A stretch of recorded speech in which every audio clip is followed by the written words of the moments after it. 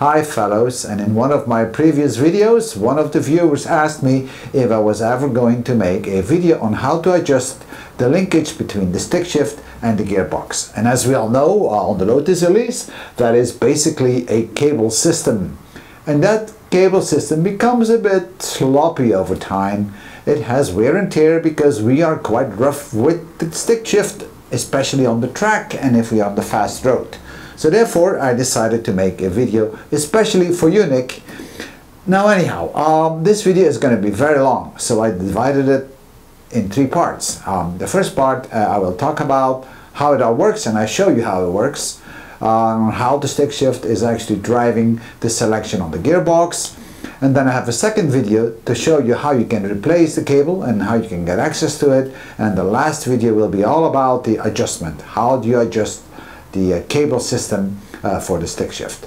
So this video, guys, is all about on how it works. So bear with me for a while, it's not going to take too long. So Nick, here it comes, and I hope you will enjoy it. Thank you. Alright guys, I'm under the car right now, not really comfortable, but the blue part is the gearbox. And the other components around here are the gear shifting mechanism. Basically, you have a metal bracket here that it's holding two cables in place, and they're going all the way back to the driver's place. Actually, they end up on the stick shift. The cable on the left, this one right here, is the cable that actually will move in and out. The rod, which is this one here, which is going into the gearbox. And if I push the stick shift forward, then basically this whole part, the cable pushes this rod basically backwards, and it's already, as you can see now, it's backwards.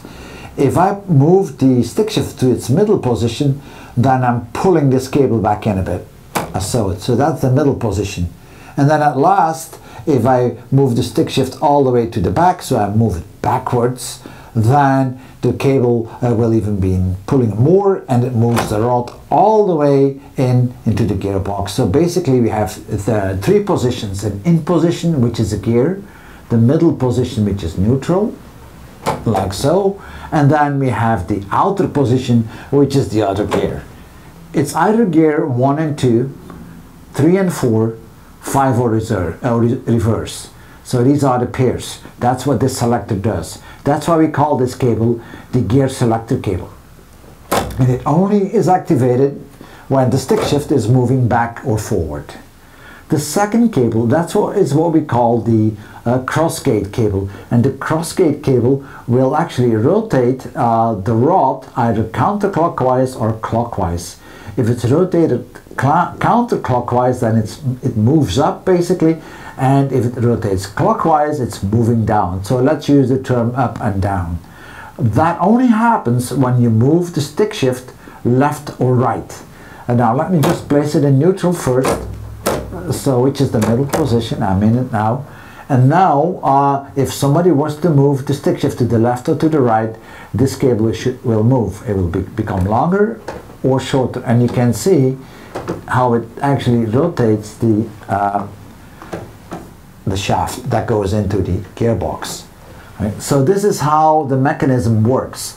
Now, in terms of adjustments, and we're not talking about adjustments right now, this is the bracket here, which is holding with two clips the cables in place, and the only adjustment you can do is by undoing this nut and doing that nut. And if you look closely, you will see that these are a bit slotted, so you can move the bracket a bit back and forward, but not very much, so you can't do really a lot on that one. In fact, the cables are made to length, so it should be okay, but that's all stuff for the adjustment in my other video. Now right now there's one more part I want to show you, and this is this connection rod here. I'm not sure if you can see it, but it's only used for the crossgate operation, and that has to be aligned or adjusted to about 8 centimeters or 80 millimeters. But this is also a subject we'll discuss during the adjustment of the control system for switching the gears. So now let me get from underneath this car because it's not comfortable. We're going into the cockpit now, and have a look at the stick shift mechanism, and then actually we'll have a video showing the two in action. So, the stick shift. I've removed the tunnel already, so you have a better view, and how you remove all this we'll discuss in another video. Now, the stick shift. Here's the stick shift. And as I said before, its normal position is between gears 2 and 3 in the neutral position. So, if I push the stick shift to the right and I let go, it comes back. And it should come back to its normal position, and I can move it to the right, and it should come back. So this is a bit what the neutral position is of the stick shift. So it's in between gears 3 and 4 in the middle position. Now, remember when we looked at the cable in the back and we said the gear selection cable is pushing the rod in or out into the gearbox, and it's been activated by a forward movement of the stick shift or a backward movement. The cable ends up over here. I don't know if you can see it, but that's where that cable ends up. This is the gear selection cable, and you'll see it as soon as I move the stick shift. It will move back or forward. The other cable, which is the crossgate cable, ends up right here, and this is this cable coming down. Right? This is the cable that actually rotates the rod that goes into the gearbox. That is only activated if I move the stick shift left or right. So now let's have a quick look. If I move the stick shift forward, the only thing that should be moving should actually be the gear selection cable, this part over here. So let's do that. See that? Now I'm going to move it backwards.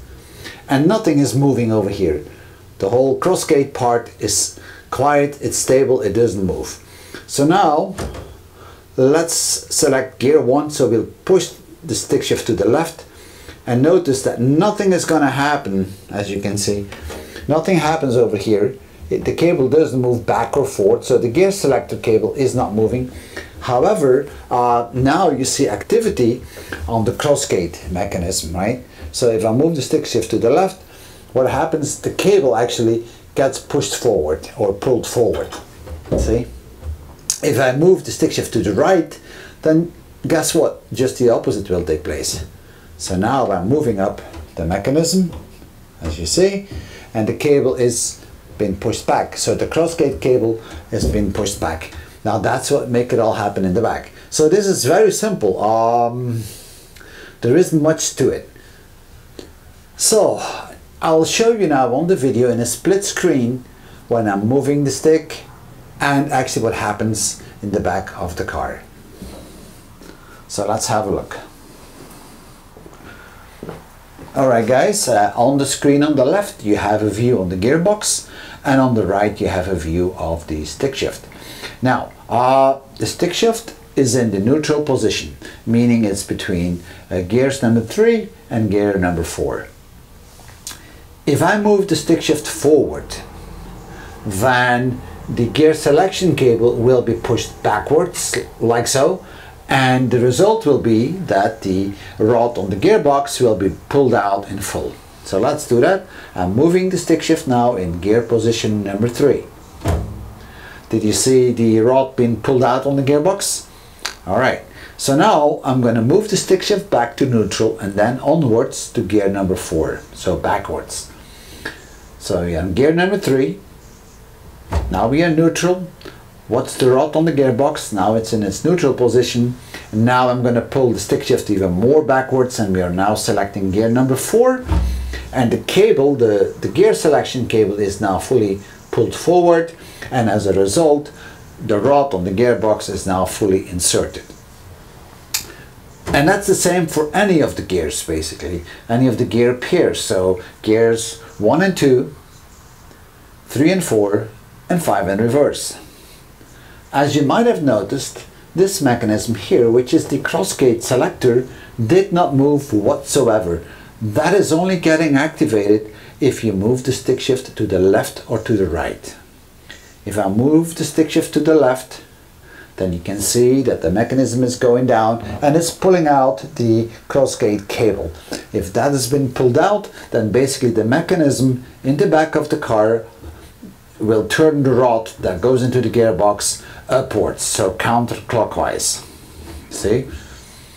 Now, if I move the stick shift to the right, then the cable is being pushed back and the rod is turning clockwise, or it's going down at the back of the gearbox. So that's really how the cross gate works. Now, if I keep moving the cross gate, you notice that nothing is changing on the gear selection cable. The rod doesn't move in or out, it just stays where it is, it just rotates. And that's how the gear selection is working. So now let's select gear number 1 from the neutral position. So first, the cross gate system activates. It rotates the rod that goes into the gearbox upwards, basically. That's, we call it upwards. And now I'm going to move the stick shift forward to gear number 1. And if I do so, then the cable, which is connected over here, which we call the gear selector cable, is now being moved backward, and now the rod in the gearbox has been pulled out. And this is how simple that is. So guys, you've seen how the system works now. So now you're ready for the next video, which is part number 2, which is the replacement of the cables. And if you are ready for it, I am ready for it, because I've got the new cables already ready to go. Now, the last part will be especially for Nick, which is the adjustment of the cables. Thank you for watching, and please, if you have any comments or observations or advice, please contact me. Put a comment up, give me a thumbs up, give me a thumbs down. And if you give me a thumbs down, let me know why, because I am always willing to learn. Thank you for viewing, fellows.